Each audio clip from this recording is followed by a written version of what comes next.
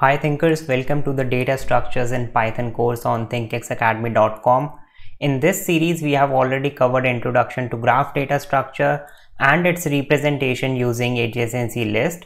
Now we are going to cover traversal in a graph data structure. The first technique to do traversal or search in a graph data structure is the best, which is the breadth first search. And breadth first search is very important. It has a lot of applications, and in a lot of interviews there are a lot of questions that come from this particular algorithm. So we will write the algorithm in Python. So first of all, we have a given graph data structure here, which is has these vertices, and this is how it is connected. So we have 0, 1, 2, 3 and 4. So the first thing I'm going to do is, in this program I'm going to and here I will write the main function using name equals to. Here I will first create a graph representation of the corresponding graph that I have drawn here.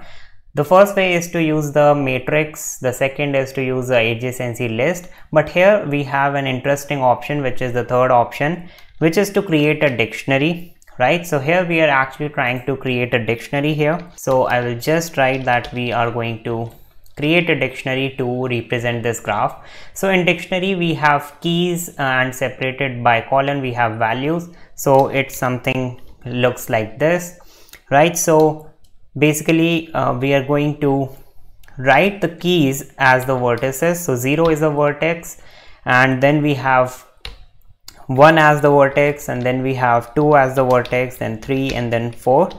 And now what I'm going to do here is, in the values I'm going to provide an array.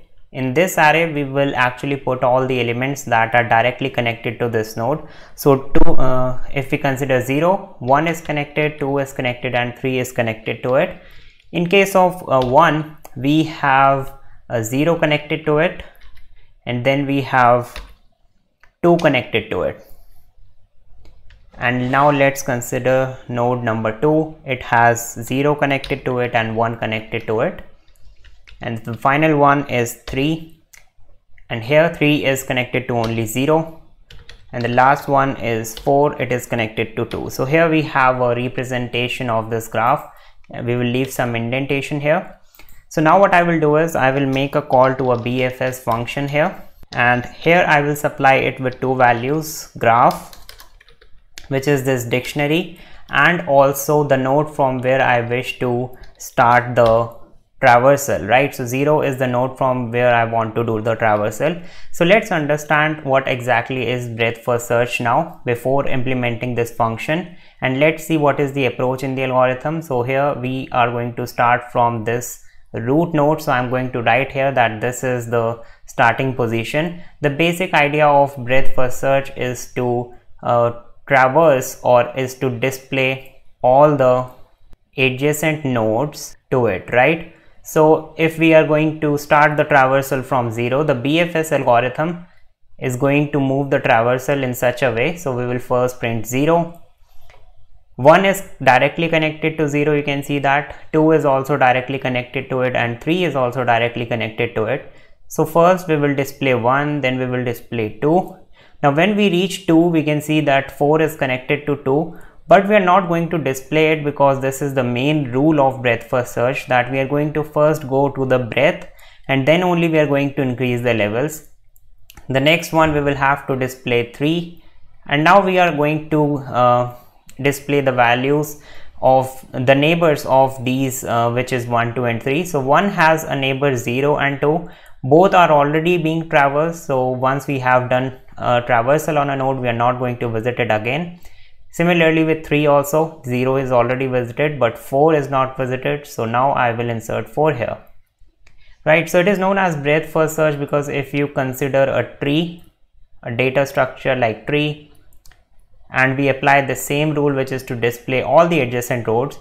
So if I will try from the root node, we have these two adjacent nodes. So basically we are actually trying to traverse level by level. So that's why it is known as breadth by breadth, right? So this is a breadth first. In depth first, we are going to explore in the depth, right? So if I go from this node to this node, I can ignore these nodes. I will first explore this node to the whole extent, right? So that's how the DFS and BFS works, right? So now let's see how we can implement this in Python. So first thing is we are going to create a visited array, right? We can use the set function to create such type of an array, and initially this array is empty. This visited array is going to be the final output where we will display all these we will display all the nodes which we have traversed. The second thing is we are going to use a queue data structure. Queues are basically used to perform BFS algorithm because it is actually a very feasible data structure in this type of scenario. So initially the queue will hold only one element, which is 0, which is the root element, right? So we will first add 0 to the queue. So first of all, let's implement this part in the in our Python file. So the first thing I'm going to do here is I'm going to define a function BFS. It will take the graph and it will take the root element, and in the next line I'm just going to write I'm going to create a visited array using set function, and then I'm going to simply create a queue data structure, right? Now here we can actually create a queue using list in Python. We can create an empty queue, and we want the first element, root element, should be there, so we can do it something like this. This is not an ideal way. We will use the collections library because when we want to perform frequent NQ and DQ operation inside of a queue, this is not a recommended way. Although this will also work, but still we are going to make use of the collections library here. So I will just use collections.dq function. DQ function is actually used to create a queue, and here it will create an empty queue, but I want the root element to be inside this queue, so I will just write root here. This will create a queue with a root element. Here in our case it is 0. Now in the next line, let's see what we will do next after inserting 0. The next thing is, here we know that this is a queue data structure, so it has two positions, which is the front and the rear position. We perform the NQ operation at the rear position, and we perform the DQ operation at the front position. So the first thing I'm going to do here is when we insert any element in a queue, we are going to DQ out of it, right? So we will pop this element out of this queue, and whenever we pop an element out of a queue, we are going to insert it in our visited array, because now we are going to visit this array, right? So let's implement this part first. So here what I'm going to do is first of all I will create a while loop which will go till the queue is empty, right? So the algorithm will start from the first one, and until and unless this queue becomes empty, it is going to perform the operations, which is the first one is to perform the DQ operation, right? So what I'm going to do here is I'm going to write queue.popLeft function, right? So queue.popLeft function, it is going to DQ the element from the left part. One important thing is here we will have to import the collections library, and here we are actually popping this element out. Now since we will have to store this element in the visited array, I'm going to create a vertex variable which will hold this element, and I'm just going to quickly add it to our visited array using add function, and here I will just write the vertex, right? So now we have added the vertex. Now let's see what is the next part. The next part says once you have DQ'd an element out of the queue, it means that you are visiting that particular node. So what you have to do is you will have to find all the adjacent nodes to this queue. So you can see 1, 2 and 3, these are the adjacent nodes, and you will have to push all of these nodes inside of the queue. So I will push 1, I will push 2, I will push 3 here inside of the queue. We'll have to do the NQ operation.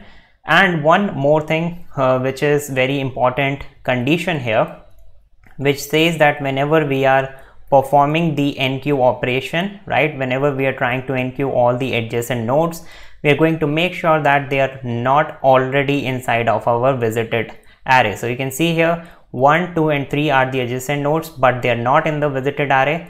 So I'm going to push all of them here. In the next iteration, I will pop the element 1. I will mark it as visited, and now you can see 1 is directly connected to 0 and 2, but 0 is already there in the visited array. We will write a condition for it, and 2 is not here, so we can enqueue 2 here, something like this, right? And now what the algorithm will do is, now we will dequeue 2. So 2 is being dequeued, so it will also be marked in the visited array. 2 is connected to 0 and 4. 0 is already there, but 4 is not there, so we will enqueue 4. Then we have this 3 here, so we will have to see 3 is not there in this list, so I'm going to enqueue 3 here, right? So first of all, I will dequeue 3 and mark it here, right? So 3 is connected to 0, so this 3 will not come here, right? We are dequeuing 3. So once 3 is dequeued, it will be marked here. 3 is connected to 0. 0 is already there in our visited array, and now the last one is 4. So 2 will be dequeued, right? When we are dequeuing it, we will check. You can see that it is already there in our visited array, so we are not going to push it in the visited array.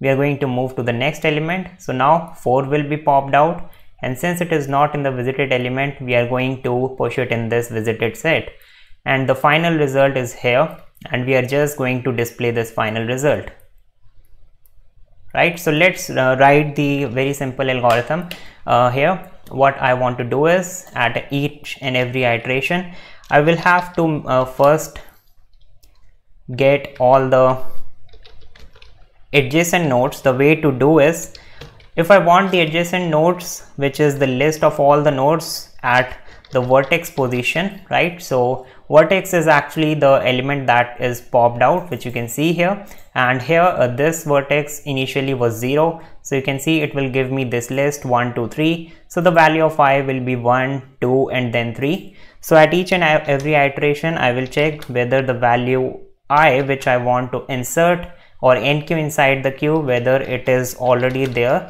inside the visited array or not. So I'm going to write here, if I is not in a visited array, now I can perform the enqueue operation using the append function. I'll just write I, right? So now this will append the ith element in the queue.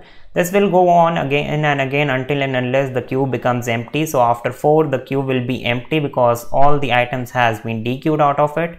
Now we are going to display the final result here. So here I'm just going to print the visited array here. The node 2 is connected to 0, 1, and it is also connected to 4. So here I just forgot that. So I will save the changes and run this program. Right, so now you can see here it will display the output 0, 1, 2, and 3 and 4. So that's all for this tutorial. In the next tutorial, we will use the BFS algorithm to detect cycles in an undirected graph. And like this video and also subscribe our channel so that you will get notified whenever we will launch the next tutorial. So thanks for watching.